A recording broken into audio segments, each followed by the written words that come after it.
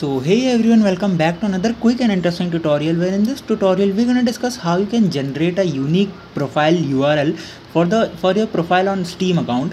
If you don't know, you can share this profile URL to anyone if someone is looking for a profile, so that directly they are going to access your profile without searching your username or something else. So in order to find that, or you can say to change that username URL, all you have to do is to just simply open the Steam platform on any device that you have been using it. For example, if I open the Steam on my PC, and the home page will look something like this. Now you have to go to the option of settings, and you will find the option of settings on the top left corner. You can see the option of Steam is over there. Just simply click on this option, and here you'll find an option of settings on the second last option. Just simply click on this option.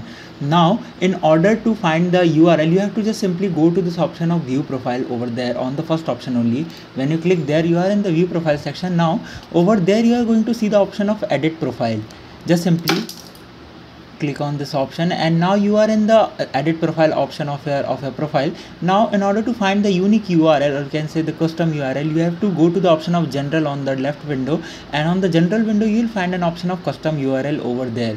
Here it's your username only, profile name that has to be a unique name only. Now here you will see your profile will be available at this username URL. You can either copy this URL and save it to someone, or in order to, if you want to change your custom URL, just simply type the manual URL you want to add over here only, and once you are done, you have to scroll down and hit save button over there.